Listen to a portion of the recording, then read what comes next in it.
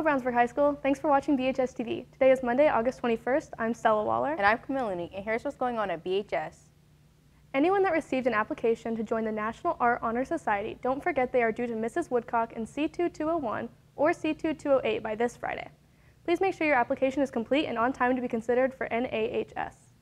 Equality Alliance will be meeting tomorrow, Tuesday, August 22nd, after school in room B2403, Mr. Pageant's room, until 4 p.m. All students are welcome to attend and learn more about this club dedicated to providing a safe space for all marginalized students. Equality Alliance offers a student body support and celebrates diversity regardless of race, ethnicity, religion, disability, age, sex identity, or orientation. If you have any questions, please see Mr. Pageant in B2403. Interested in learning about digital animation, original character design, or plot development? Join BHS Digital Animation Club for their call-out meeting on Tuesday, August 22nd, from 3 to 4 p.m. after school in room C2208. Reach out to Ms. Boreski with any questions.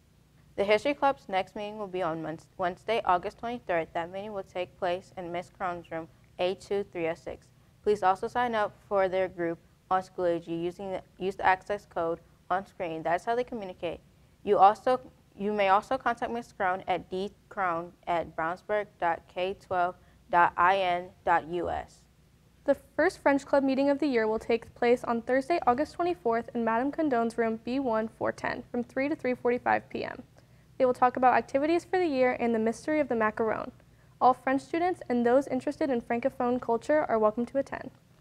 Bulldogs for Life will have a call-out meeting on Thursday, August 24th. That meeting will take place in Mrs. Heldman's room, C2308, at 7:10 a.m. And there will be cinnamon rolls, and all are welcome.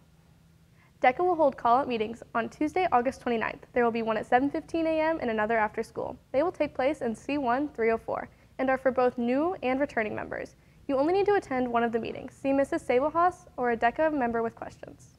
Best Buddies Club will have a short call-out meeting on Thursday, August 31st. It will take place after school until 3:15 in A1316. You can also check Parent Square or Student Square for all the info. Mark your calendars. The speech and debate team will be holding their call-out meeting Thursday, August 31st in Miss Burnham's room, B2405, from 3 to 3:30. If you want to make new friends, show off your acting skills, make speeches about something you care about, and so much more. If you have any questions, ask a current member or see Miss B. Are you looking to travel during spring break 2025? Mrs. Moeller and Mr. Friedman will be taking a 9-day trip to Colombia. Highlights include horseback riding, snorkeling, visiting a coffee plantation, learning the salsa dance, hiking through national forests, visiting a local school, and many other exciting things. If you're interested in hearing more details about the trip, use the QR code to sign up for the informational meeting being held Thursday, August 24th in Mrs. Moeller's room, B2428, at 6:30 p.m. Please enter through door 4 and follow the arrows to her room. Feel free to stop by Mrs. Moeller's room, B2428, or Mr. Freeman's room, B2402, if you have any questions.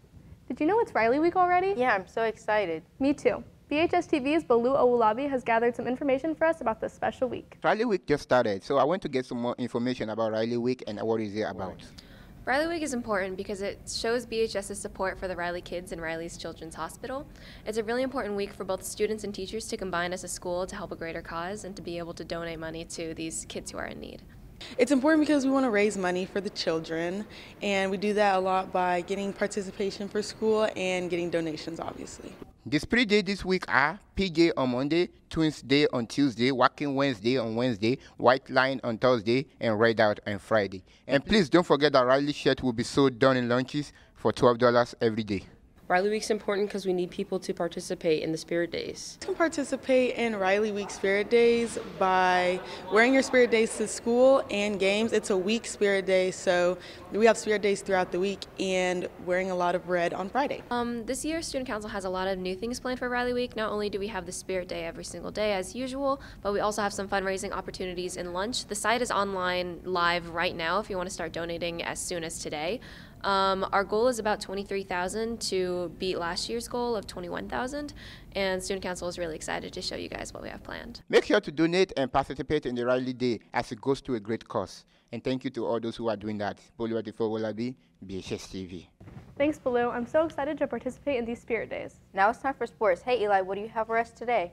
Hey guys, it was a very busy weekend with almost all of our fall sports teams in action, so let's get to it.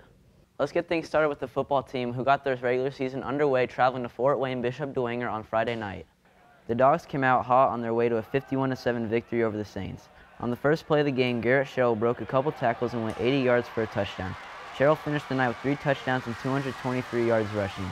Jake Dunn had a nice night in his first start at quarterback, throwing for 155 yards and 2 touchdowns. Oscar Fry and Joshua Stevens each had a passing touchdown also.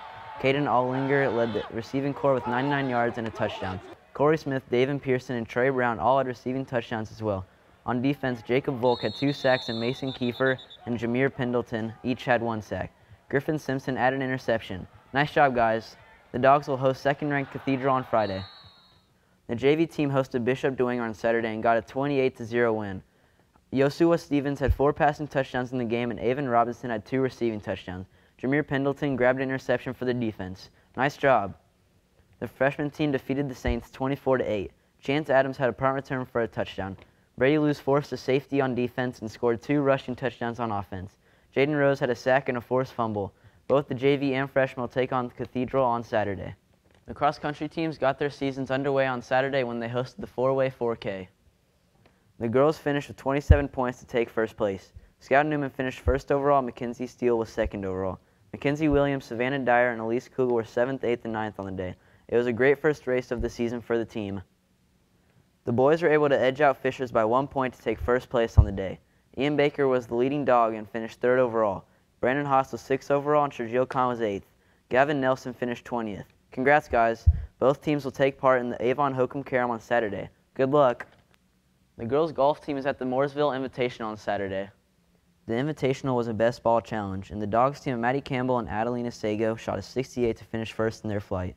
Brenna Fruits and Ashley Dixon shot a 73 and were also first in their flight. Brooke Anderson and Anna Sinclair shot a 77 and were second in their flight. Nice job, ladies. They're back on the links Thursday hosting Zionsville and Westfield at West Chase. The JV team was at Crawfordsville Country Club for the Mountie Invitational, and the Dogs took first place shooting a .351. Josie Campbell led the way with an 85, which was good enough for 3rd overall. Lexi Kelly had an 86, Anna Grace Detline had an 89, and Abby Hatfield had a 91. Elle McCulloch had a 98. The boys' tennis team was back on the court on Friday night when they traveled to North Central. The Dogs were able to narrowly defeat the Panthers 3-2 in the match. Hank Giles had a great match at number 2 singles, winning 6-1 and 6-4. Levi Peets also played well, winning his second set in a 7-5 tiebreaker. Ethan Kugel and Connor Certain clinched the match for the Dogs at number 2 doubles, winning their 3rd set 6-2. Congrats, guys. They're back at it tomorrow night hosting Westfield. The boys' soccer teams hosted New Palestine on Saturday. The Dogs had a great day and earned a 5-0 victory over the Dragons. Grant Porath and Weston Bradley had 2 goals and an assist each. Caden Steckel and Town Collier combined for a shutout and goal. Micah Eldridge had a goal for the Dogs. Nice job. The JV team also had a nice day, earning an 8-0 victory. Sam Caswell led the Dogs with 4 goals and an assist. Eve Golsey had an amazing goal in the match. Both the JV and varsity will travel to Hamilton Southeastern tomorrow. Good luck. The JV white team played a close match with North Central on Saturday, but came up 1 goal short. Keelan Boswell had the Dogs' goal, and Merrick Dudkowski played great defense. The girls' soccer teams traveled to Park Tudor on Saturday. The varsity earned a 1-0 victory over the Panthers. Natalie Hay had the only goal of the match, and Ella Hansen earned a shutout in the net. Nice job, ladies. The JV team earned a 3-0 victory. Claire Miller and Marin Steckel combined for a shutout and goal. The backline had some great defensive play in the match. Both teams will host Tri-West tonight for Hall of Fame night. Good luck. The girls' JV white team defeated Park Tudor 7-0.